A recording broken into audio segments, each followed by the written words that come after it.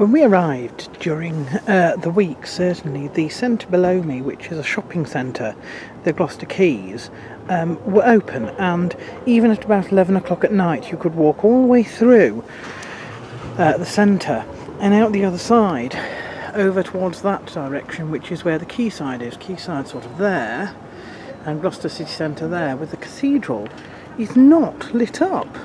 I'm just going to try and see if I can show you the outline of it. No? Well, it's there. It's not lit up. Just as well I didn't want to get shots of it at night lit up, isn't it? Anyway, so on my travels to try and get to the docks to take some pictures of that at night, and then maybe the cathedral, because obviously I couldn't do that the night I'd planned, which is the first night, because my camera had only enough charge to cover the wedding, so that evening was sort of a wasted evening, really.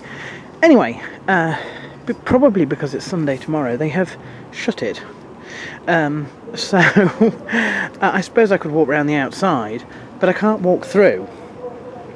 I can get in because the car park here, the lifts go down to the bottom, and that's the only way out. So there is one entrance and one exit. So I thought, well, I'll come up to the top, see if there's an open air level, to see if I can see Gloucester at night, and I've discovered that it's not particularly spectacular anyway. So what was I saying? Now if we go over here, this is obviously a mezzanine level, because this is level 3, and there's a sort of level 3.5 which is up these stairs. Then we can look in the direction of Gloucester Park. Gloucester Park is on the east side of the city, and as I discovered this afternoon, when I came across it, that there was a fun fair there. Sure enough, late at night, what do you know, but it's still there.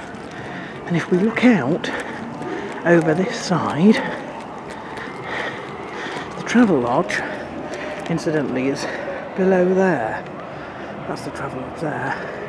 That is Gloucester Park.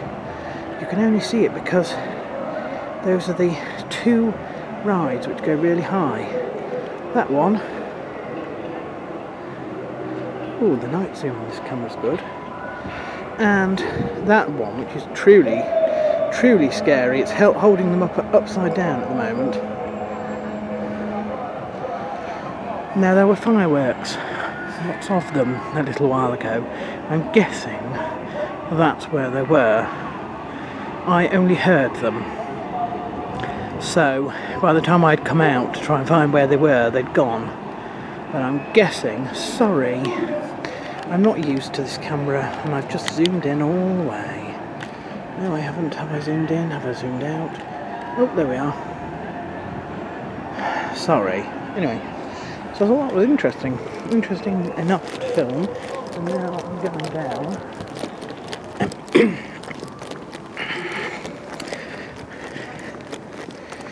Back down.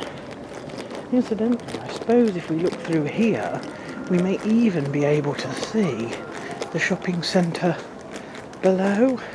Yes, there it is. Through the glass you can see at the bottom. This shopping centre is humongous. Really is. There's 2 levels. The bottom level is where all the designer outlets are. The top level is a food court.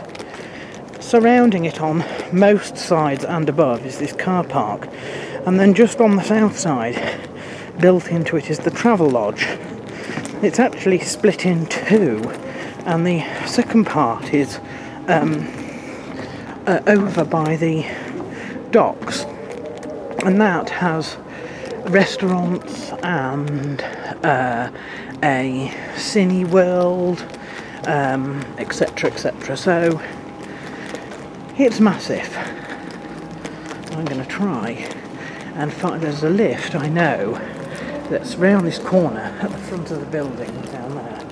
That is the way out.